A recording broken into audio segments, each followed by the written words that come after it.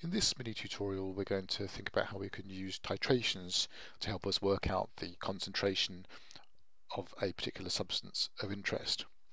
We do this by reacting the substance of interest with another substance that it reacts with until all of our substance is consumed. We know that this has happened by using some kind of indicator that changes colour when all of our substance of interest has been used up by the reaction. So if we imagine, for example, that we have a beaker containing a solution that contains some sodium carbonate. But the question is, how much is in there? We think there's some present, but we don't know how much.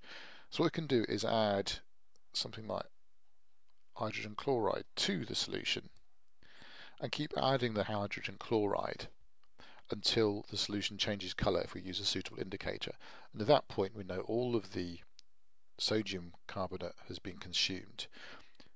The important thing is to measure how much hydrogen chloride we're adding, and we can use that known amount to then calculate the unknown amount of sodium carbonate that is present. So how do we do that? Well, let's imagine that we've got this solution and we've added 15.8 mils of a 0.4 molar hydrogen chloride solution. So we've got 15.8 mils of a 0.4 molar solution.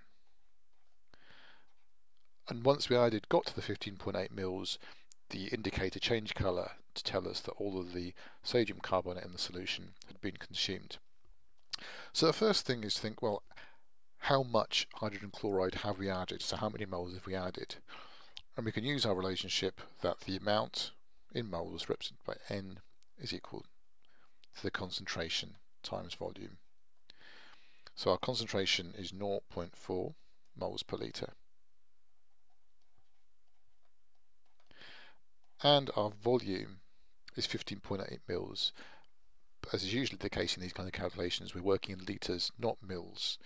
So we can convert this to litres by multiplying by 10 to the minus 3 times 10 to the minus 3.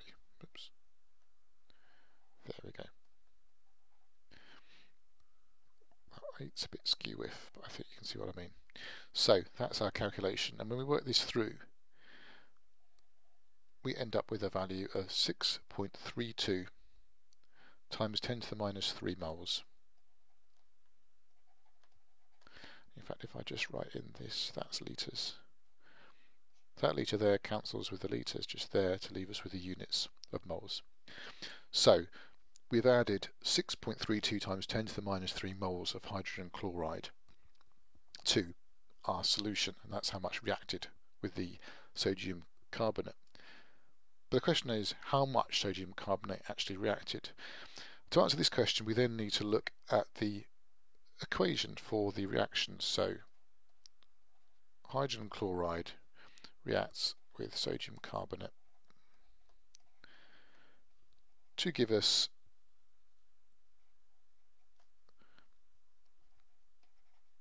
sodium chloride and carbon dioxide and water. Now if we look at this equation, the stoichiometry of the equation, we can see that for every mole of sodium carbonate that reacts, 2 moles of hydrogen chloride have reacted. To the stoichiometry of the reaction is 2 to 1. So we've already worked out that 6.32 times 10 to the minus 3 moles of hydrogen chloride reacted. If it reacts in the ratio 2 to 1, it must mean that half the number of moles of sodium carbonate reacted. So the number of moles of sodium carbonate that reacted is simply 6.32 times 10 to the minus 3 divided by 2, and the value of that is 0.00316 moles.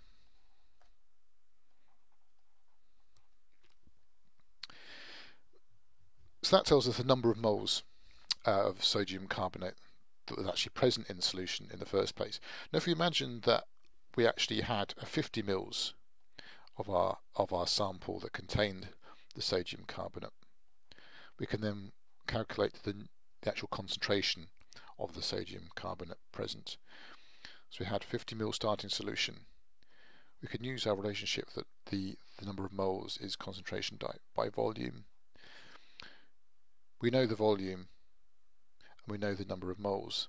So you rearrange the equation to get our unknown term C. So the concentration is number of moles divided by the volume, which is the 3.16 times 10 to the minus 3. Oops. Divided by the volume. We've said it's 50 mils. Again, we have to work in litres, which is 0.05 litres. So it's moles on the top, litres on the bottom, and that gives us a value of 0.0632 moles per litre. So we can say that in our sample, the concentration of sodium carbonate present is present at a concentration of 0.0632 moles per litre.